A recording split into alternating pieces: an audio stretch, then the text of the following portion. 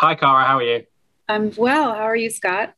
I'm very well. It's a bit warm in London today, but that's maybe a good thing. I don't know. It's quite humid. We're not good. We don't like humid in I London. was gonna say, that's usually not the case there, but is it a nice change or not really?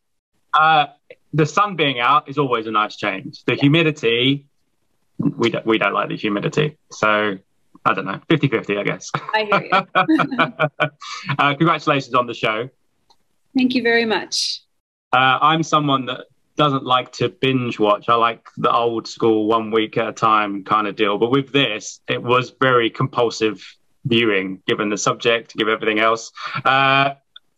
So I wonder, are you someone like that? Are you someone that enjoys the binge watching, or do you enjoy kind of episode by episode? Because you're part of two shows that are doing kind of a bit of both at the Right, minute. right. It's interesting because both the shows, I guess the latest trend now is to do half and half, right? Like we do four and then five. I think that sort of maybe tries to satisfy everybody. It's frustrating, right? Because if you watch something once a week, it gives you the opportunity to talk to people and, the anticipation and connect with people online if there's, any kind of fan theories about shows and things like that. So I enjoy that. But sometimes if I really love a show, I'll just wait till they all air and then, Yeah. try to, like, I kind of did that with Game of Thrones because I knew I couldn't wait. I think that's the thing, though, isn't it? With social media, everything, people just can't wait because of spoilers. People don't like things being spoiled in the same way that they weren't when I was a kid. You never had that when I was a kid. Oh, when you were a kid, it was very, very different. Very With different, the girl, yeah, very different. So with the girl from Plainville, I mean, it's a subject matter that's quite new. It's a case within the last 10 years and all that kind of stuff. So when you read the script for the first time, were you at all hesitant that maybe it was too soon, or did you think, actually, this is maybe the right time to tell this, given the subject matter and given the people involved and what they've been through with all of this? Yeah, well, frankly, when I heard they were making a show, I knew about the case, and I thought, well, in a way, why? And I was curious because I thought, well, it's such a tragic situation. How can the story be told in a way that, I had like my preconceived notions, right? So I think most people would come to this story having their preconceived notions. And I think what the writers had done in a beautiful way was to really peel back the layers of what each of the, Gail Carter and Coco were going through in their families and their life from like a perspective of mental health, technology, social media. These were like in the earlier days of that before we know. Now we know. There have been studies about, how problematic it can be.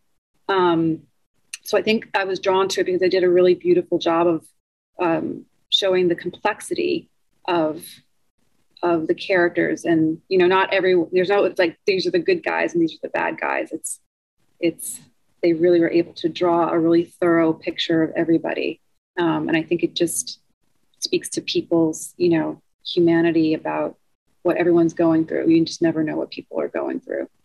Yeah, and for you guys, obviously, you're playing your dramatized versions, but you are playing real people who have been through these real things. Does that change the way you go about your job? Does it change, because obviously you're dealing with people's lives, and while, as I say, it's a fictionalized version in some respects, you're still having to play the real people in some respects. Does that change the way that you approach a character or the material, particularly with something like this?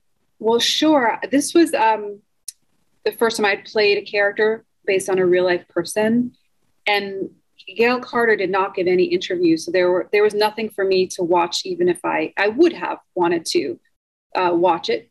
I saw the documentary and I familiarized myself with the case, but my character is a kind of creation, the showrunners, the writers. And I kind of said, well, who is this person?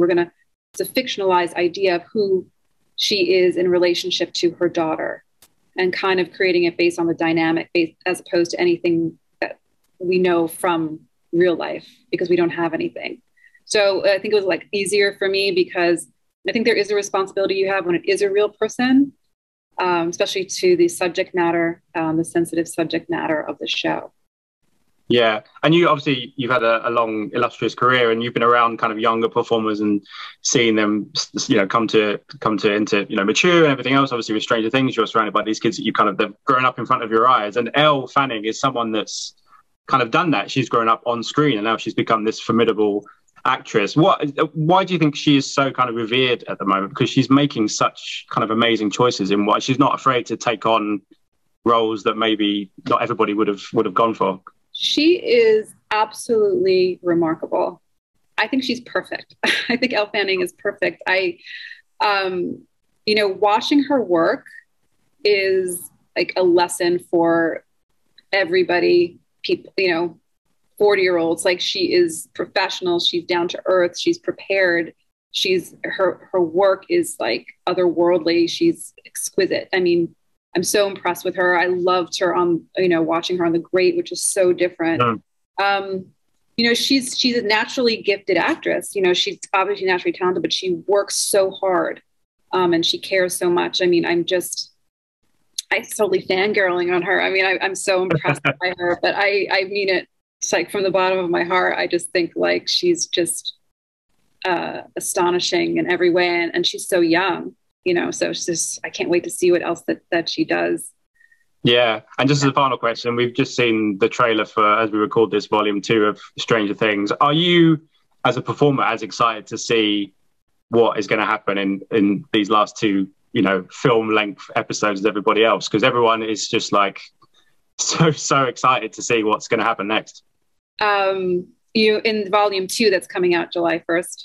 Yeah. I've already seen it. So you've seen it, so I'm very excited for people to see it.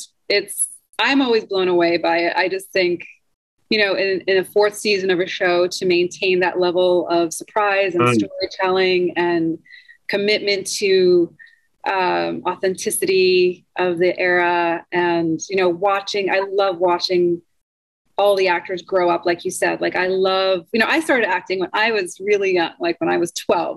Yeah, of course. Yeah, I mean, it was a different time. There weren't as many opportunities then. It was like an adult world of acting. But, like Winona and I kind of started around the same. She started when she was really young.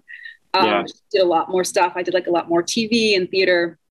So I was like these kids' ages. And I didn't know how long I would keep acting. And I just love being around them and watching them grow up, and just seeing like the amazing performances by everybody. Sadie, Millie's every year is amazing. Everybody, all the kids. It's just, it's really beautiful.